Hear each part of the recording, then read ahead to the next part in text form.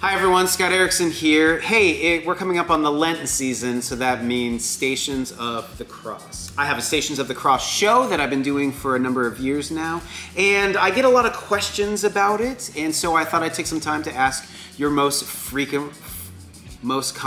frequently asked questions. What is the Stations of the Cross? Well, the Stations of the Cross started a long time ago in the Middle Ages when people from Europe liked to do pilgrimages to Jerusalem. Now, only the wealthy could really afford it. What they did is they took these places along the Via Dolorosa, these stages along the journey that Christ took to the cross. They would come home and they would make these stations as like a little walking meditative piece. And this tradition built over time till eventually it was formed into a visual tradition that is in most Catholic churches. You go into most Catholic churches, around the sanctuary are the Stations of the Cross. What is the Stations in the Street? The Stations in the Street is my updated version of the Stations of the Cross.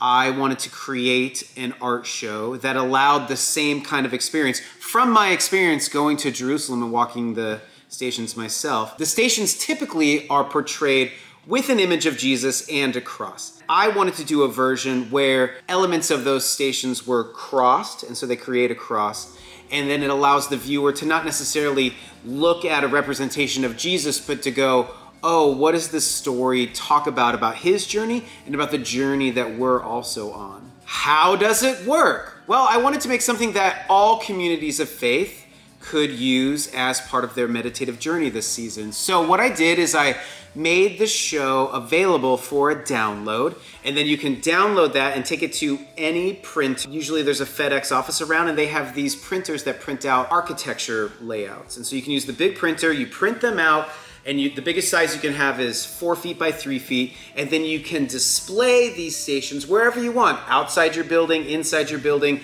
on your house, on a wall, in an alleyway, wherever you want to put it, but you can put these stations up anywhere. Do you have to put these outside? Look, at the time, I was part of this community that had a lot of people walk by the church, and I thought it would be great to have the stations on the outside for whoever was walking by could partake in what happens when you walk through the stations. And it's also kind of fun to become a little bit of a street artist, right? You're gonna mix up some paste, you're gonna put them up, you're gonna display it, just like Shepard Fairey, just like Banksy. You can feel cool like that. But I know that it's not for everybody, so you don't have to put them outside. You can put them inside your building, inside your house, inside your space, wherever you want. It's really versatile wherever you want to put them. What's up with the QR codes? Well, the thing that I would get the most after years of doing this is people would be like, hey, what are the meditations involved with this?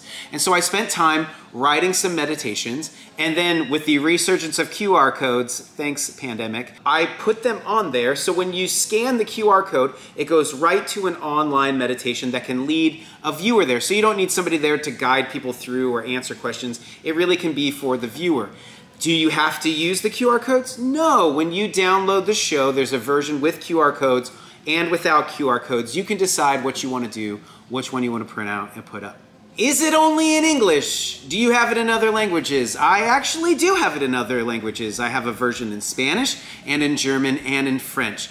If you would like this to be in your language and you want to help me out, I can send you the copy and we can work out and getting it in your language. I would love to go global if it's helpful to you. So contact me and we can figure that out. How do I find out more? You can go to my website, scottericksonart.com or scottericksonartshop.com, and information will be there about the stations, and you can find out more, read the meditations, and see if it's something we want to do for you. Thank you to everybody who's ever put these up, and it's so exciting to see the new places this is going and stuff. It's gone all over the world, and it's awesome. And I hope for you in this season that this is a helpful tool to bring you into the deeper story that's happening back in Christ's life back then and in the life we're invited to right now.